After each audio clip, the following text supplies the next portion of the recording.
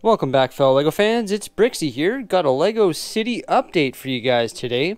Just want to give you guys a quick reminder just to comment on this video with any suggestions or critiques about my LEGO City, because I do take those to heart. Also, feel free to hit that thumbs up as you watch this video. So, not a lot has changed here in the LEGO City. The modular buildings have all stayed the same, along with the residential and boat docks. But there has been some significant changes on the other side of the LEGO City.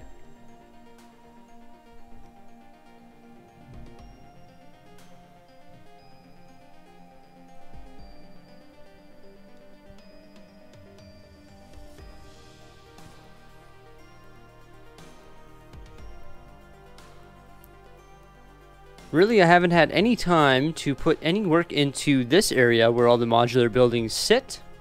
I've mainly been working on the two new projects in the LEGO City, which have to do with the private island that we see down in front of us here. Just created that new 6-car garage. But that's the only progress that has been made on the island. Most of the progress that we're going to be discussing today is right over there in that area where all the Ninjago buildings sit, along with the amusement park.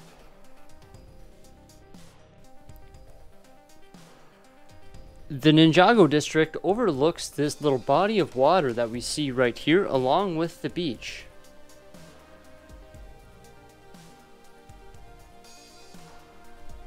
The beach is surrounded by a cliff edge, which I created using lots of the MERP and burp panels and also lots of dark bluish gray slope pieces. Hundreds of dark bluish gray slope pieces and hundreds more to come. Keep in mind that this area is still a work in progress, and as we discuss this area that I'm currently working on, make sure you remember to comment below with your suggestions and ideas.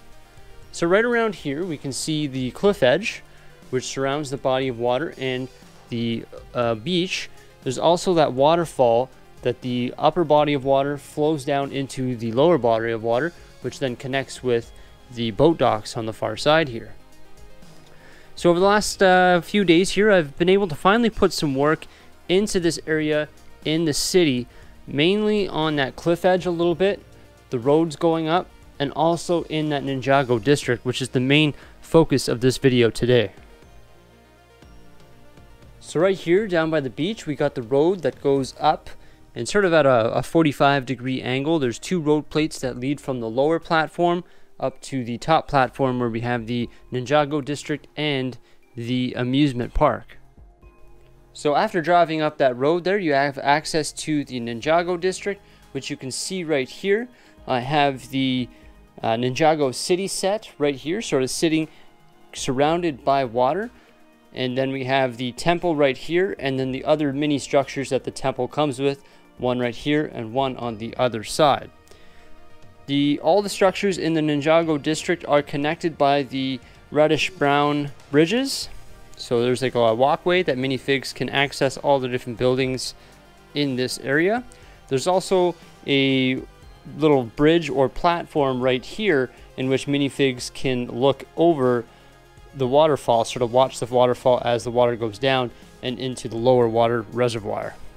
Still an early stage of its production here, but I think it is coming together quite nicely. You can see I've added a statue right here that actually came from the temple set, just because the temple set sort of had an awkward set of stairs that really didn't integrate well with my wooden bridge that connects it with the other Ninjago buildings. Right here we can see the entrance to the wooden paths that connect all the Ninjago buildings. I used some of the elements from the temple set to create sort of an arch going over top of the paths. Then right here I've used some dark bluish gray bricks just to divide the water from the light bluish gray plates. Now you can see the top road, I actually did raise it up one brick so that there is a sort of a separation between the depth of the water and the depth of the road, so it sort of sits above the road. I still have to figure out how I'm going to integrate like a parking lot or something there. For now, I just put a sort of crossroad road plate there and sort of cased it in there so vehicles would be able to park on those sort of zebra stripe crosswalks and do a loop if they have to go back down. But that's still, and once again, it's early stage of production and I'm not sure what I'm going to do there. As for the train station remains the same. I really do like the look of the train station. I do plan on integrating a lot more shops and vendors inside the train station and also right out here as well. Some challenges that I've been experiencing here in this district, or the Ninjago district, is sort of integrating the two different heights smoothly, because as we know, this table here is topped with plywood. And you can see one of the problems here, this plywood likes to bow or bend, and it's not integrating perfectly flush. It's almost like curved a little bit, so it's sort of giving me a headache. What I sort of have to do, I think, is just treat them separately. Don't actually connect them, but just have one set of plates or bricks on this side and one on that, and sort of smooth them together. So that is a challenge that I've been sort of trying to overcome here in the Ninjago district.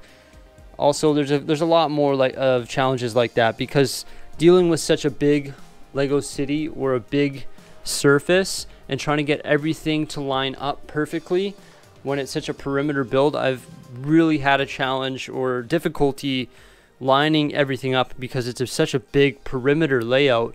And when it's a perimeter layout, I find it a little bit more difficult to get all the plates and everything to line up, especially when it comes to dealing with different heights. So that's one of the challenges that I've been experiencing here with this particular area in the Lego City. Another challenge I've been experiencing here in this part of the Lego City is I've run out of plates. You can see over there in my train yard, there's actually two plates that I had to take, two 48 by 48 light gray base plates that I had to take to put over here and in the island. So I have to go acquire a couple more plates, even though I have so many. I need more, so it's always something that I'm running into challenges with as well, just not having, even though you have so many parts as a Lego builder, it seems like you don't have the right parts all the time. And if you guys were looking really closely at the water in this area, you can tell that it is mashed together by lots of different styles and types and ages of plates.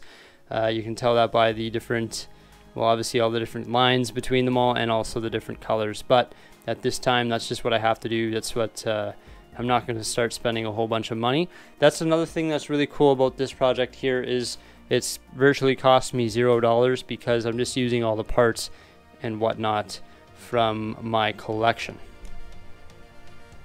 Now right here, the cliff edge, I said I put hundreds and hundreds of parts into that cliff edge, and that is true. And I said I was going to add a whole bunch more. So right down here, I got a couple bins of dark bluish gray parts that I will be integrating into that cliff edge. That's all the slopes, rock panels, bricks, everything like that.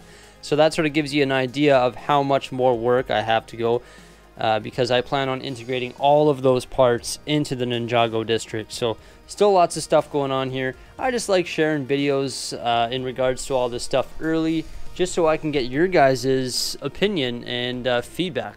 That's really about it for today. Just wanted to share with you guys the progress I've made here in the Ninjago district. Finally, I've made this progress. It's been a long time coming. I've been thinking about this area for a long time, and I'm finally starting to get onto the right track with the cliff edge, the pathways, all the different structures. One structure that is missing here is the city docks. Unfortunately, like I keep saying, my budget right now is a little bit tight and I'm not able to obtain that set as of yet, but one day the city docks will be there. Thanks a lot for watching, guys. Do appreciate the view. If you guys like this video, give it a big thumbs up. Stay tuned for some more great stuff. Have a great day.